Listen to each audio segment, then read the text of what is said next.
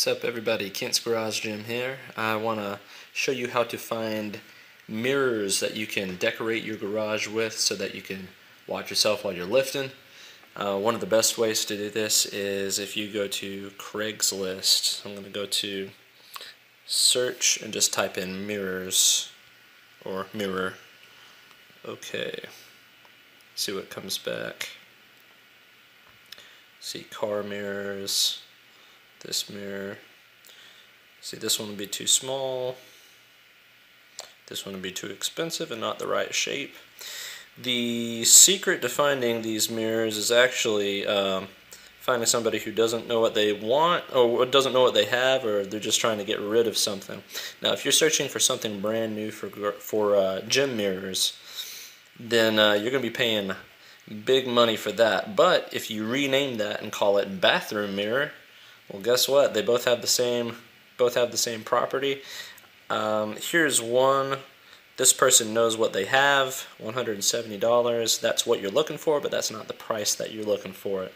Now, $20 is typically about the price that you can expect to pay on Craigslist for someone who's trying to get rid of their mirrors, because there's a lot of people who are trying to redecorate the bathrooms or something like that. So I bought two on here. One was for free, I found on the side of the road. I bought two on here, $20 a piece from two different people. Here's another good place, Facebook. And if you look, there's the marketplace button. Touching that, and then go up to the top of the marketplace and type in mirror. And I think you can select the range for how much money you want to spend. Some of these are good. $20, $15. These are decent prices. They're not bad prices. There's a free one right there. But let me keep on scrolling and see if we can't find a bathroom mirror.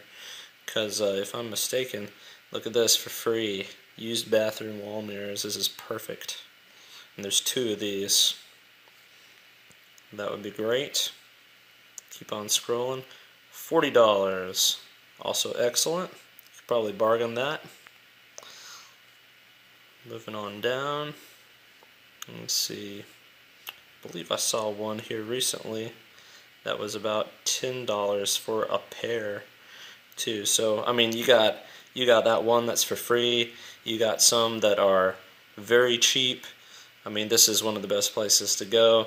No reason to buy brand new mirrors that are called gym mirrors as opposed to bathroom mirrors. Here we go, $10 mirrors. Awesome. Alright, so you know those two mirrors that I found for free on that Facebook marketplace?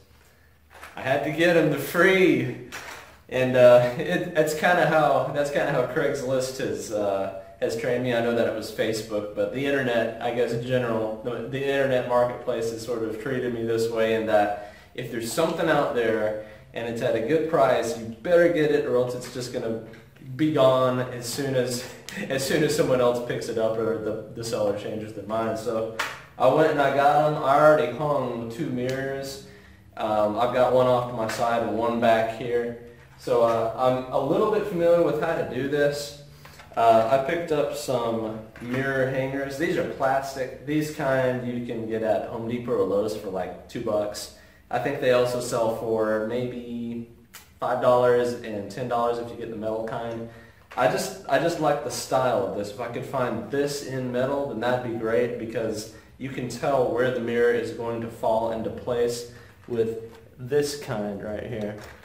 I've had them break before when I set the mirror in it, but I just replace it right after it breaks. So the way that you're going to put it into the wall, with mine it's relatively easy, because you see nails going up and down where the stud is at, so there's no real guesswork for me.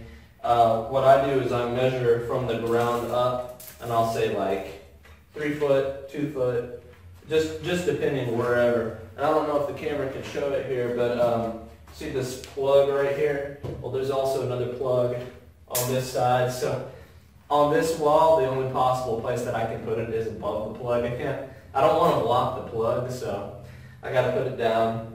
So it's got to be at about this level right here. So what I do is I measure right here and I mark, I think it's like 3 foot, and then along where all the nails are, mark at the same place. But when I put this down, I'm only going to put 2 of them down temporarily. I'm going to put the one at both ends down, the far left and the far right. And then I'm going to grab 2 guys. We're going to set it down there slowly. I'll tighten the screws in those 2, and then I'll start adding more at the bottom. And remember, when you're doing this, you always want to have more at the bottom than the top. You can put 4 at the bottom and maybe just 2 up at the top, because all the weight is falling down at those at the bottom. So.